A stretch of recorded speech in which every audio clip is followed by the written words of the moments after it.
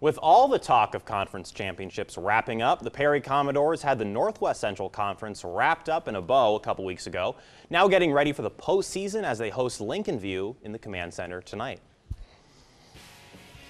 The warm-ups, packed house as always at the Command Center. My favorite guy, Chaz Jackson, 2 Z's in his name and 3 on the scoreboard from behind the arc. Now here's Jamal Whiteside, who ends up with the ball and lays it in, draws the foul. That's a 2-and-1.